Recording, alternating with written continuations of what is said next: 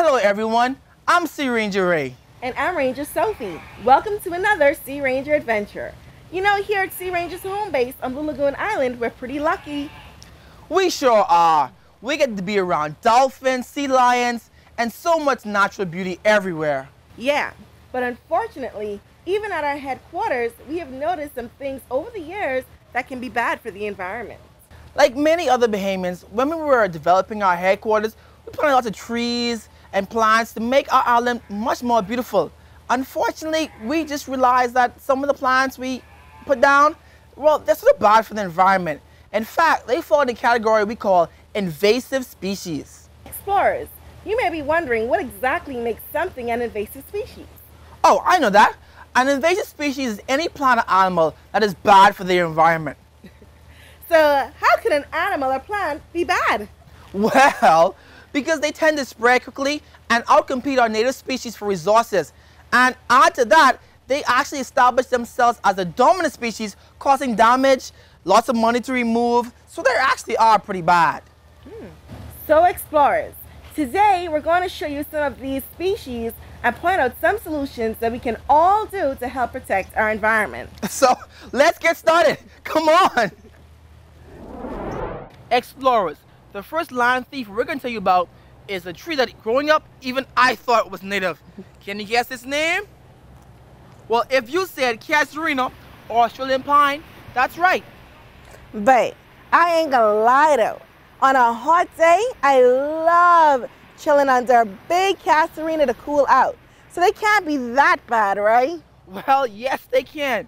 These thieves were imported into this country around the 1920s to be used as a hedge trees. But casuarinas are extremely dangerous because they actually release toxins into the soil, which stop any other tree from growing in that area.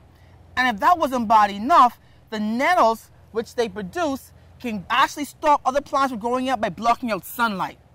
You mean like those yummy ones like sea grapes and cocoa plums? Yeah, especially those. Don't forget, being invasive as they spread, native plants and trees are lost along with animals and birds that normally depend on these things for food and shelter. Casuarinas are also bad for the environment because they have very shallow root systems. That would mean that they are one of the first trees to topple during hurricanes, causing serious damage to power lines, homes, and roads. I've even seen in coastal areas the shallow roots of these trees failing to trap the sand on the beach, increasing beach erosion and habitat loss. Explorers, these trees are bad. They poison the ground for the plants, they break up the soil, giving us erosion, and you know what else? When they fall down, they destroy our properties. I see why we need to get rid of them. The next lion pirate is called the scavola plant. It is also known as the Hawaiian sea grape or white inkberry. With its lush green leaves and quick growth rate, this invader is a very popular plant for landscaping. Hold up. I know that tree. Are you sure it's not native? It's everywhere. Well, Ranger Sophie, there is a native scavola tree known as the black inkberry. Unlike the invader, it has black fruits, and the imposter has white berries and much thinner leaves. Oh, that explains why I was so confused. I've noticed as the invasive scavola spreads, it creates thickets along our coastlines, outcompeting and killing our native plants such as sea oats, sea lavender, black inkberry, mangroves, and numerous other plants and animals in our country. Yes, Ranger Sophie, without these native plants to stabilize the beach and prevent erosion, there is no telling the effect it may have on our native Bahamian wildlife, such as birds, crabs, lizards, and even our fish nurseries. If not removed, the Hawaiian sea grape may take over our mangroves and our wetlands.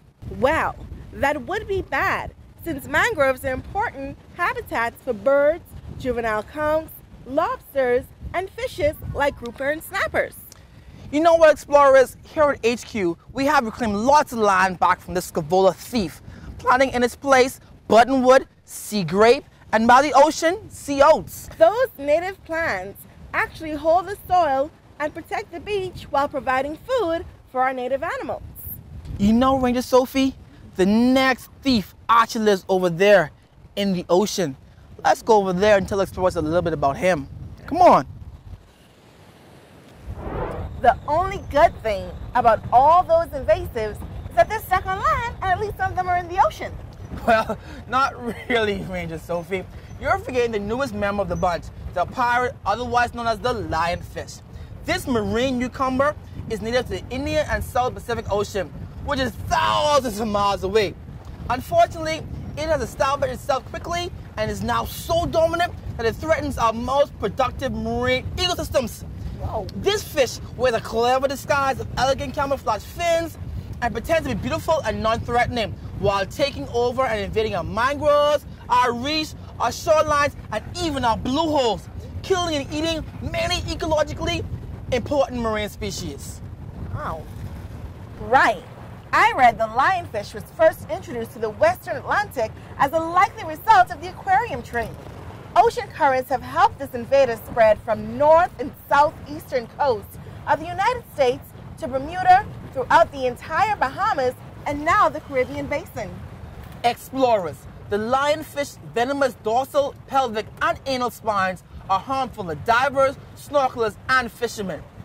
Evidence found in their stomach contents have revealed that lionfish are feeding on a variety of small fish, crustaceans, including baby shrimps, crabs, and even groupers and snappers.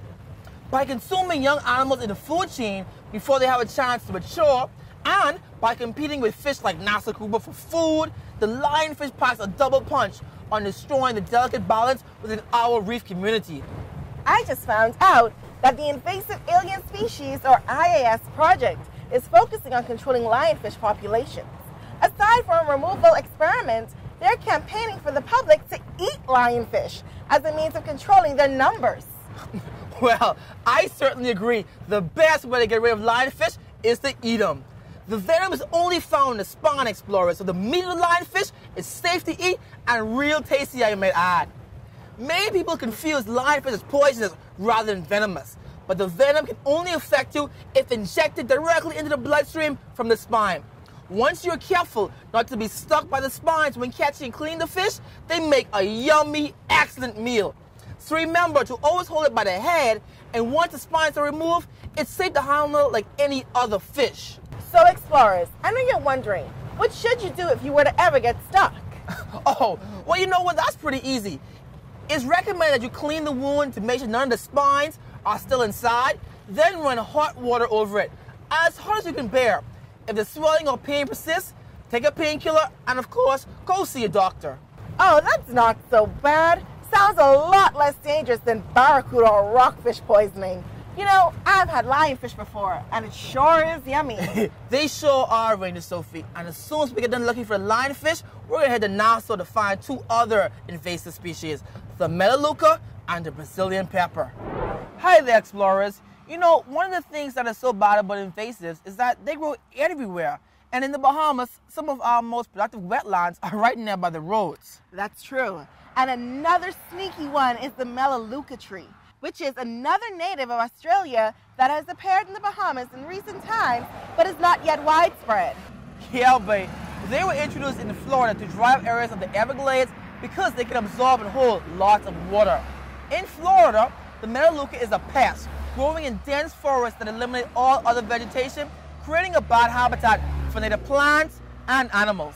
Whoa, now that sounds scary. I bet you explorers are wondering what it looks like. Well, here is one. This tree can actually grow to be 80 feet tall and has a white papery bark and has lots of seeds that can be dispersed by the wind or water. They grow in dry or wetland areas and pose a major threat to our wetland areas because of the water availability. And explorers, what do you think would happen if the Melaleuca tree starts growing in our pine forest or well fields? Well, Ranger Sophie, that would be terrible because they can easily drink into the water, turning our forests into deserts and drying out our precious well fields. Wow, we definitely need to keep them out of the Bahamas and get rid of the ones that we have here already. Yeah. The next criminal is the Brazilian pepper, which is a medium-sized evergreen shrub-like tree native to Brazil and Paraguay. This tree grows rapidly, reaching heights of 15 to 30 feet. Brazil? That means that they're from South America. They really sneak from far. Yep, typically Brazilian pepper trees form dense forests that keep with all other plant life by producing a dense, close network of trees. These forests are considered to be a poor habitat for native wildlife species and may negatively affect our bird populations. Don't forget that as a relative to poison wood, poison oak, and poison ivy, this tree produces dense clusters of small berries, reported to produce a narcotic or toxic effect on native birds and wildlife during certain parts of the year. What about us? Because of its relationship to poison ivy, many who come into contact with its sap develop an allergic reaction, like itchy skins and blotches. Ooh. Getting rid of invasives is pretty hard work. Prevention is definitely the best cause of action.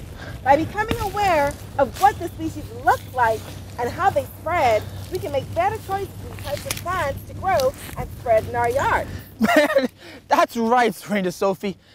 The government of the Bahamas has asked all Bahamians to register plants and native trees on their property as a part of our goal of planting 1 million trees locally, growing fruits and vegetables in our gardens, and asking our local nurseries to only have native plants for sale is a great start.